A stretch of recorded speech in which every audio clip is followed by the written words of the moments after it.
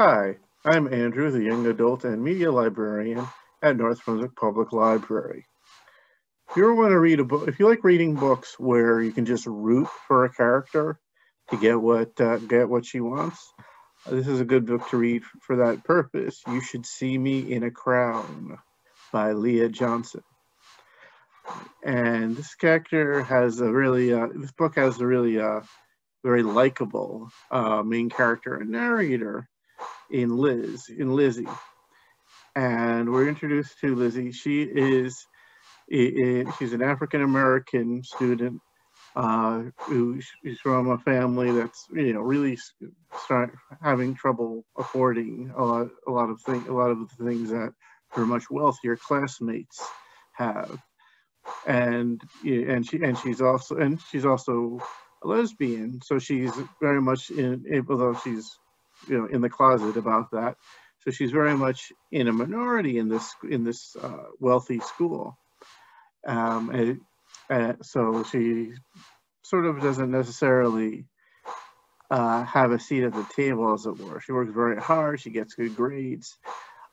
She has a very noble ambitions with her life. She knew, and we understand how important it is that she follows the path that she's laid out for herself for very noble reasons that we'll find in the book.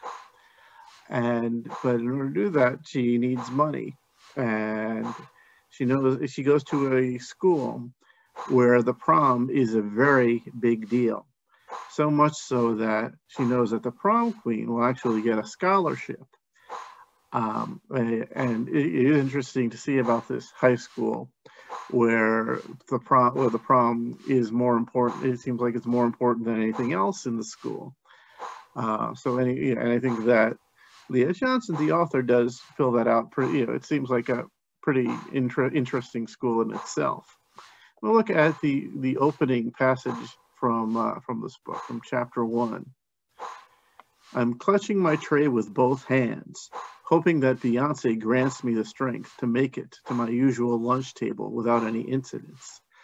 I shudder at the thought of a slip that douses me in ranch dressing, or a trip that lands me on the lap of one of the guys from the wrestling team, or worse, a video of that fall blowing up on Campbell Confidential, the gossipy Twitter-esque app some senior created a few years ago that has become my worst nightmare.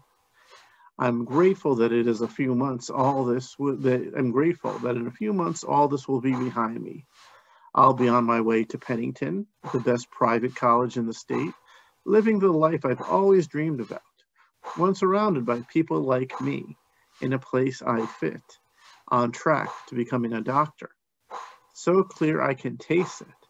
All I need is the email confirming that I got the scholarship and, lady, watch it, I've got a thing to do. Derek Lawson leaps into the word thing like he's prepping, like what he's prepping for is some big mystery as he plants himself directly in front of me. I take a step back, tray still in my death grip, and brace myself. I know what happens next, we all do. This type of public spectacle is second nature in Campbell this time of year. Before I have a chance to spare myself of the very specific torture that accompanies watching a full flash mob full of varsity athletes singing and dancing in unison like some sort of value band boy band, it's already happening. Derek slides across the floor with a type of drama that would make the cast of Hamilton sit up and take notes. He climbs onto the long table where his crew normally sits and points down to his girlfriend and my not-so-secret rival, Rachel Collins. Someone presses play on a speaker somewhere, and that's when it starts. The freaking proposal. Even though this has been happening at least twice a week since the semester started, I swear one of the freshman girls at the table next to me faints from excitement when Derek begins singing a remixed and prom-themed version of Time of My Life. Her friends are too distracted to even help her up.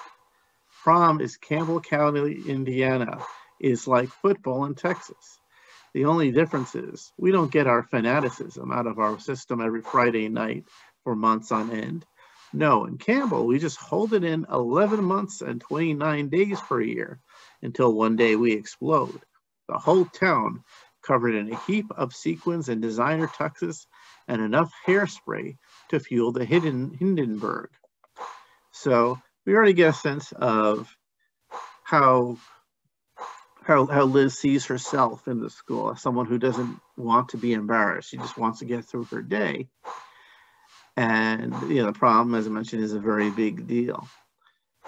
And I think that the most important theme in this book is the idea that you don't have to sit by and be a wallflower. You can get what you want. You can go for it, because that's there's the selection of the royal court of the prom in the school is sort of a very complicated thing. It's basically they're running for office all the time, and which I thought made a very made a good way for drama and for it to happen as well.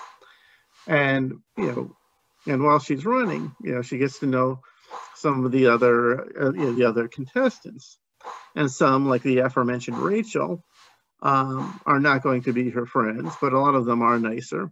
And she does take one very special interest in an eccentric new student who shares a passion for music.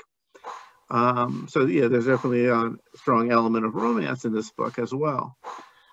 So anyhow, this you can put a hold on this book and from the library. We're happy to hold it for you. You can do it either online from our website, from our catalog, or you can call the library. And I have to say, though, when I went to high school, we didn't really have promposals. It was just a very different sort of thing. And but it was fun. It is fun to sort of see how, at least in this fictional universe, people make such a big deal. All right. I hope if you've read this book, I'd be curious to hear your thoughts on it. If you have any other books that you'd like me to discuss, please let me know. And happy reading.